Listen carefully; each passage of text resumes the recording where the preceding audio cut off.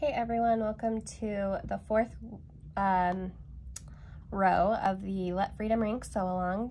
This month we're making the Flying Geese row, which I named the Freedom Flyer block in the pattern.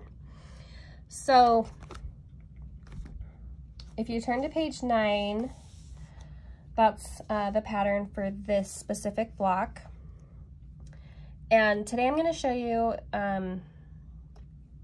how to make 4 flying geese with no waste. So this is a pretty popular method. It's one that I don't use often. I think just it's more convenient to use the other method that has some waste.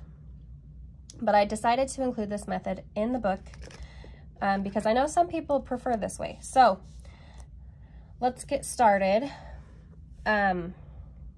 You're going to need your large square, and when making your 4 flying geese, you want to make sure in the pattern, I'm using a substitute print to show you how to make the block, but the actual pattern uses these 2 prints.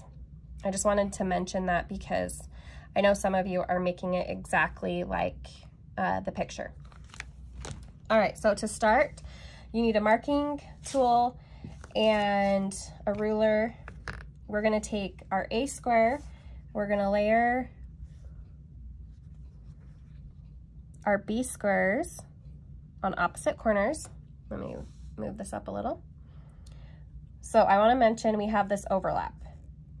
This is super important, so don't worry if it seems weird to you if you've never done this method. So what I'm going to do is I've lined up my ruler on a diagonal from corner to corner. I'm going to mark my line. Whoops. See, I was a little bit off, so I'm going to remark it. Okay, so I'm going to take my pins. Normally I don't pin, but for this technique, I think it's a good idea.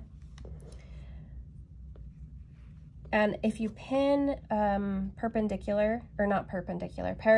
to your line, you don't have to remove your pins as you sew.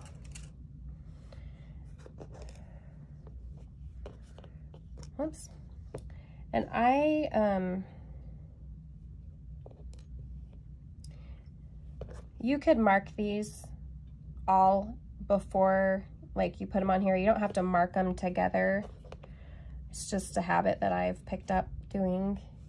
So as you can see, I'm having a great time pinning these. I'm not a pinner usually. Okay, so what you're gonna do, take this to your machine and you're gonna sew 1/4 inch on this side and 1/4 inch on this side. Okay, so I've sewn my lines, and now I'm going to take my ruler and line it up corner to corner and cut on the original line that I marked. So now you have these 2 pieces, and they're kind of funky. I know when I learned this method, it was kind of confusing. Whoops, sorry, to me at first. So you're going to take this to your iron, and you're going to carefully press. I'm going to do that really quick. Try not to stretch your fabric as you're doing this, because we are working with bias lines. So I want to show you this. This is a straight grain. You can see there is some give, but not a ton. But this long line, diagonal line, is bias. And look at how much you can stretch it. So knowing that you have a lot of stretch, you want to be super careful when you press. Take your time. Don't like iron it back and forth a million times. Just press it. Okay, so I've done both of those. So you have 2 of these interesting looking blocks. And you might be saying to yourself, what the heck is this and what do I do with it? That's what I said when I first made these a long time ago. So we're gonna set those aside and we're gonna mark our other two bee squares. Now, so I've made my entire row already. And the most time efficient method is to do all your marking at once, chain piecing everything at once, cutting apart everything at once, pressing, and so forth. So that, I know I say that probably every video, but it's true. That's what's going to be the most time efficient. Okay, so now I have my piece here, and I'm gonna take my bee square, and I want my diagonal line going this way. And we're not gonna sew on this line, you're gonna sew 1/4 inch away on both sides, because once we do that, we'll cut the middle, and you can see we'll have a flying geese that goes this way. And when we cut this, we'll have a flying geese there. So that will give us 2, and then our other 2.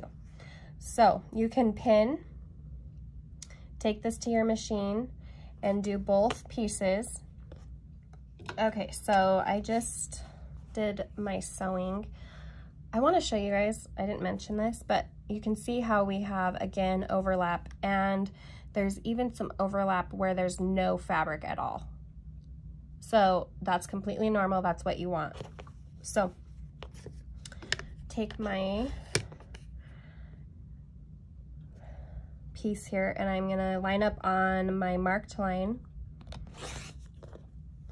cut these apart, and cut this one apart. So that gives us 4 flying geese units. Now, oh, these are still attached. Okay, so I'm gonna take and press this really quick so I can show you exactly what to do next. You will need to do trimming on this block. It's just a fact of life. If you are familiar with block lock, this is a 2.5 by 4.5 inch that you want to trim down to.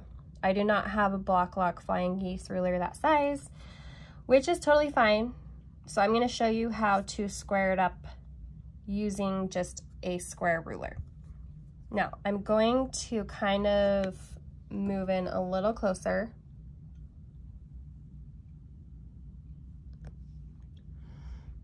Okay, so like I said, we want a 4.5. This is a 4.5 inch wide. So you can see I've got plenty of room to trim. Now we want to be smart about our trimming. You always have to trim both of these sides. If you think, oh, I just need to trim this side, I'll just go and trim right here and the bottom. Okay, that's not gonna work, because if you trim off, right now we have a nice point. We wanna trim it so we always keep this nice point right here, okay? So let's say, oh, we're just gonna trim this side. That's what we're gonna have. And then this side will look like this. That's not gonna work. So I know it can be frustrating and time consuming to do trimming, but it's necessary. Sorry, I got like some glue on my ruler. I'm trying to get off. Okay. So what we need to do is figure out, okay, what is half of 4.5, which is 2 1/4, which, let me get my, like a pointer here. 2 1/4 line is right here. Our 2 1/4 line needs to line up with the point of our flying geese. So this space right here, we want to, if possible, trim as small amount as possible. If we do need a lot of trimming, I recommend, or I prefer, trimming from the bottom. Okay, so we want to leave as much space here because let me get my row. We want to keep our points. You can see I have a nice point there. Obviously, I'm not perfect. That one's kind of, you know, missing, but you know, we sew for joy, not perfection. So I do try and keep my points if possible. So now what I'm gonna do is I'm gonna line up my 2 1/4 inch mark, and I'm gonna go up, and you can see, oh, let me move this up a little. You can see that I have 2 1/2, the 2 1/2 mark is this dotted line right here. So I'm going to need to trim all the way around my block, which is probably the best way to make sure you've got a nice square block, or a rectangle in this case. Okay, so if you have a rotating mat, I recommend for sure using that. So I'm gonna just apply some pressure. I'm not trimming very much off here because I really need 1/4 inch to keep my point. Apply pressure to your ruler, trim 2 sides, rotate. Let me move this up. Sorry, I've got a glare on my light. Trim that side. Okay, so I'm gonna have to readjust my ruler because, as you can see, I have some space here, and we know that I'm a little wider than 2 1/2. So now what I'm gonna do is line this up, and as you can see, this line right here, this diagonal line, is lining up with the one side of my flying geese. And if you pay close attention, this is an alpha.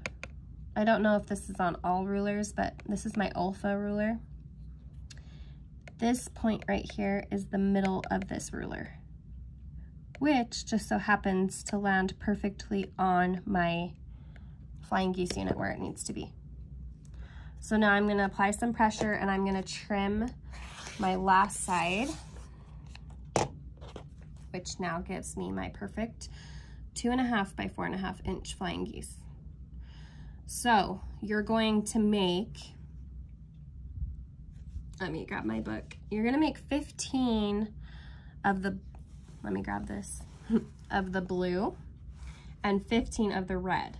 Now with this method, you get 4 at a time. So you will have an extra blue and an extra red. You can just put that in your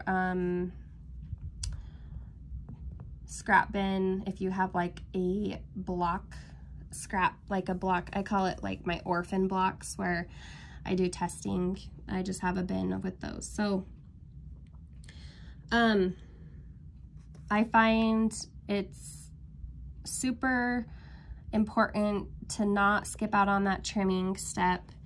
I still have my 3 other pieces that I need to press and trim, but the fact that there's no waste or very little waste, I mean, this is all that we trimmed off that little block, so not much at all.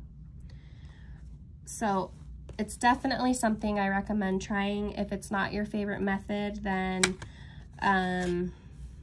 you can definitely do the waste method where you do a lot more trimming. You would just need to have more fabric because there is some waste. So I think that's all for today. If you have any questions, let me know. Next month we're doing this row, which is a favorite of mine. Really fun and easy row. So I look forward to that, and I will see you next time.